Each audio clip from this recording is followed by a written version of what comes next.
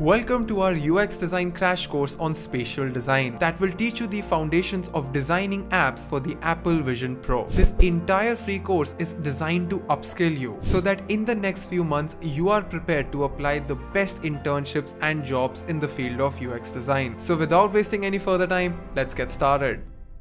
Alright, this is episode number 3 from our free crash course on the principles of spatial design, where we will learn how the Apple Vision Pro works, and as UX designers, how can we make some very cool apps for it when the gadget finally launches. So because this is episode number 3, in the first module, I just want to do a quick recap of episode number 2 so that everybody is on the same page. In module number 2, we'll understand the second principle of spatial design, which is about designing human-centered experiences. We'll understand what does that even mean and how do you implement this when you're designing apps for the Vision Pro. And then in the very last module, I will share some free resources and roadmaps with articles and references that you can use to implement this advice in your own Figma files. Let's start with module number 1, all the recap of episode number 2. See, we understood how is spatial design different from mobile design because all of us have been learning how to make apps for the iPhone, the iPad or computers. But in this case, we have introduced a new axis, which is the Z axis, whereas people can bring windows closer to them and they can push content away from them. Apart from that, there's also spatial audio. It's not just about what you see in front of you, it is also about what you hear from different directions. So that also plays a huge role in the entire experience design of the Vision Pro. And then at the very end, we understood that there are new categories of inputs that they have launched in the Vision Pro. So it's not just about touching and dragging, it's also about looking and staring, and there's voice. You can also use keyboard. You can also use game controller. So a lot of interesting stuff is there. So of course we had picked up some practical examples. We understood how the home screen would look like, how we are focusing more on landscape content and not vertical content, because for our neck it is easy to go from left to right but not that comfortable to go from top to bottom. And we covered some basic comparisons on how a Mac app like Apple Music would be converted into a Vision Pro app.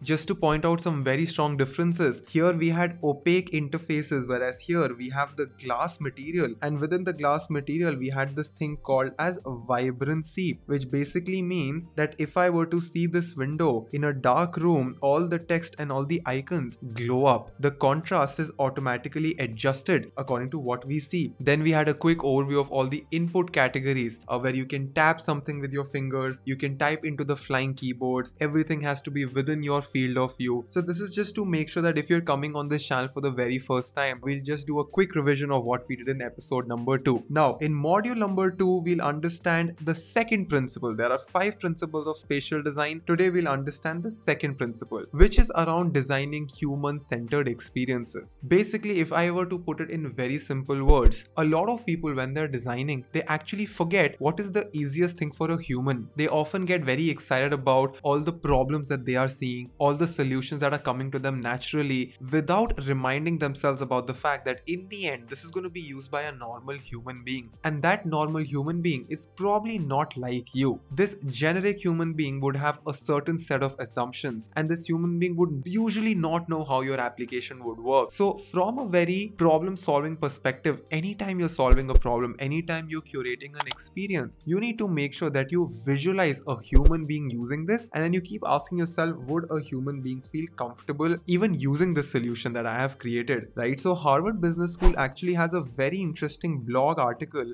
which talks about human-centered design, and it starts with this very interesting line. It says one of the primary reasons startups fail is a lack of market need, or in more straightforward terms, the founders build a product or service no one wants, which is very strange if you look about it. If you really think about it, why would a founder spend so much time and money in building something that is not even required? The thing is, when you're solving a problem, you're often detached from the real world because you're so busy working hard, figuring out the solution, figuring out how you can do this in the best way. And a lot of problem solvers often forget that in the end, it is going to be a normal customer who's going to come and use your solution. So it's very important to balance out your internal hustle with also exposure to real human beings who are about to be your potential customers. Now, how do we make Vision Pro designs more human-centric? The thing is, they have built up a sense of guidelines. you will actually save a lot of time if you were to follow these guidelines in your apps as well. Most importantly, you need to understand that when you are looking at something, the easiest form of input or giving feedback to Vision Pro is going to be through our eyes. For me, it's going to be rank number 1 is going to be eyes, rank number 2 is going to be my mouth, which is my speech, and then rank number 3 is probably going to be my fingers, where I would tap on something. But I would always feel more comfortable if I could just communicate with my eyes without doing any movement, because I am very lazy, and I'm pretty sure you would also relate to it. So a very basic guideline is that there is always a field of view. So imagine that this is your camera view. You open your Vision Pro, you're wearing it. Even though you can see everything in this video right now, you're watching this on YouTube, you're probably on your laptop. Your field of view is like a small circle around the laptop, but you know that you can see a lot of area even outside the laptop as well. It is in your perception, but you're not focusing on it. So always make sure that whatever content it is that you're putting, it is in between this field of view. So it is easiest to see things in the center. So place the most important content there, and the field of view is wide. So always prefer landscape layouts. We've already discussed this. So they give an example of Safari right here. So in Safari, you can notice that this is my main window. This is my window bar, which allows me to move and close this window. And then on the top, you have your navigation menu, which is actually separated, right? So if I were to look at all of these things, I will be able to select them. But notice how in the beginning of the app, they're not putting it on the left, they're not putting it on the right, they're not putting on the center. All the main content is in the central field of view. Now, a very important thing here is to note that even if you're extending the layout, you should always make sure that you match that extension with the field of view. Now, I'll tell you what this means. You have around 6 tabs, not around, you literally have just 6 tabs opened up here, right? So this is Safari again. Notice one very subtle difference. The central tabs right here,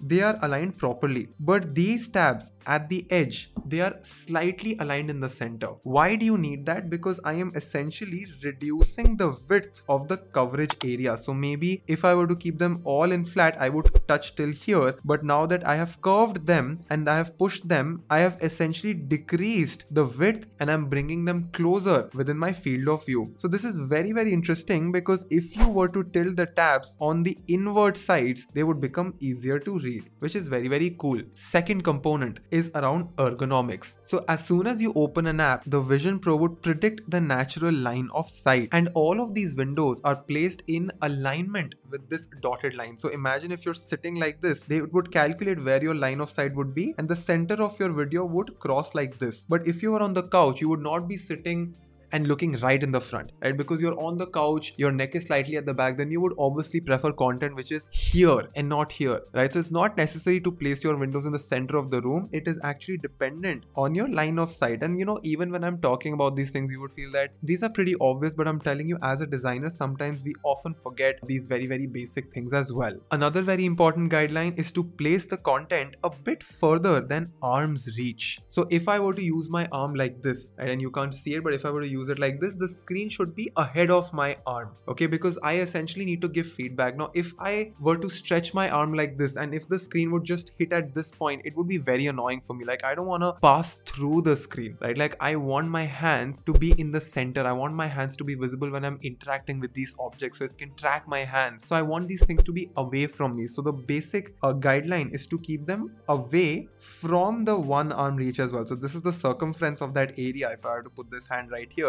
And avoid placing content behind people or extremely high or low unless it's part of an immersive experience. So this immersive experience is the entire VR experience. In that case, you can still put it, you know, something is coming from the back just to make it more immersive. But when it is about a single window, when it is about a pass-through mode, so we actually understood about the pass-through and the fully immersive mode in episode number 1. If you haven't checked that out, please make sure that you watch these videos in order. Next guideline is that not everyone will be seated in a way where they can move around to use your app. So you need to avoid anchoring content to people's view. Let me explain this to you by picking 2 cases. Case number 1, I open the Vision Pro, a window pops up, and no matter where I look, the window follows my eyes. So if this is my window, anywhere I look, it is just following me like this, and like I can't escape, right? So it gets very annoying, right? So it makes you feel stuck and it can be disorienting, right? So you should not anchor it to the eyes. In fact, you should anchor it fit in people's space. So if I am opening up a window in my Vision Pro, I can see that this window is on top of my desk. Even if I look on the right, the window should still float on my desk. So it almost becomes like a real life object, right? So this is how it works. This is case number 1. I am looking in the front. This is case number 1. This is case number 2. I'm looking in the front, so it is right here. But if I look right, it is moving with me. This is very annoying. Okay. But the right use case could be that I am looking in the front. This is here. If I'm looking on the left, it stays there itself. So it becomes a part of my living room, right? Now we come to the third aspect, which is movement. Now the thing is, people can always get up and walk around. We recommend creating stationary experiences that require minimal movement. Obviously, you don't want people to stand up and press a button. People should be able to use your app without needing to move at all. So you need to prioritize this, right? So when you have a thing like Keynote or when you have something like Safari, all of these interactions should be possible without that person moving, right? Now, sometimes people do move to a new seat in their room to face a different direction. They can press and hold the digital crown to recenter. So just to make a quick correction, I think in the beginning of this video I said you need to tap it 3 times, but here is the important correction. Huge apologies. You need to press and hold the digital crown to recenter. I'll ask my editor to make sure he puts an asterisk when I make this mistake as well. But basically, let's just say that if my original point of view was here, if I move to a new spot, if I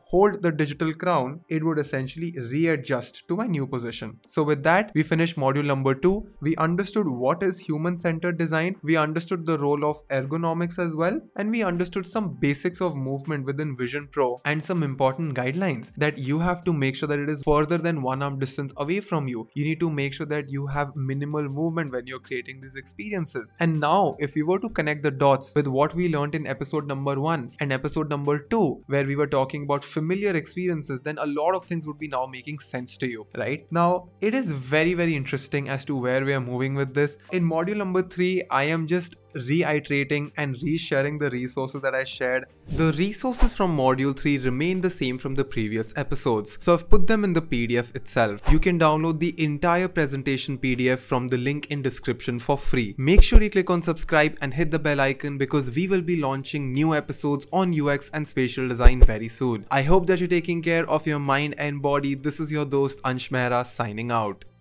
If you like this video, make sure you click on like and hit the subscribe button. I regularly upload videos on UX design, marketing and storytelling.